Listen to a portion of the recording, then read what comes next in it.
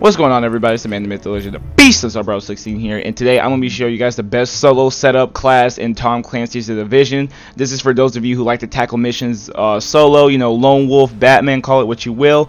So let's get into it. So first thing you want to do is head on over to the medical wing and acquire the skill support station.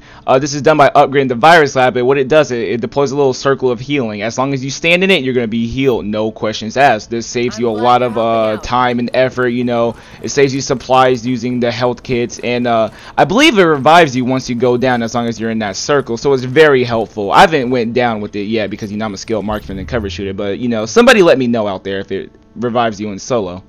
So next you want to go on to the tech wing and you want to acquire a turret, which is done by upgrading the control room, and you want to get mods for that turret, which is done by upgrading water purification. These mods are phenomenal.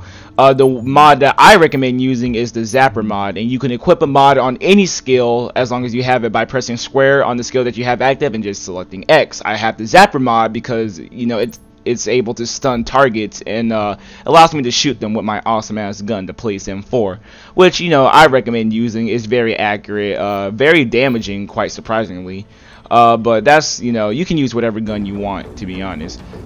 So as you see here, I'm facing Slingshot, and this bitch, man, oh my god, this bitch be taking down my health all the time. But you see, I deploy the little healing station right there, and as long as I'm in it, it's going to heal me. So next, I deploy the turret, which has a Zapper ability, and you see how it's just lighting her biscuit up, or his biscuit. I don't know if it's a girl or a boy, to be honest.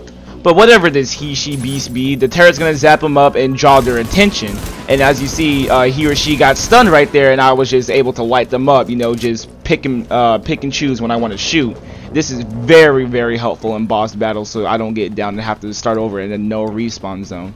And even with Mr. Joe over here, you know, you see me, I deploy the little turret. You know, I'm waiting for him to come out. Come on.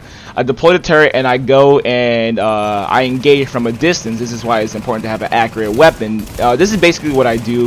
It is very, very easy. So thank you guys for watching the video. Like, comment, subscribe if you found it helpful. Dislike if you did not, and I'll see you guys later. Warning. Peace. Detonation sequence triggered.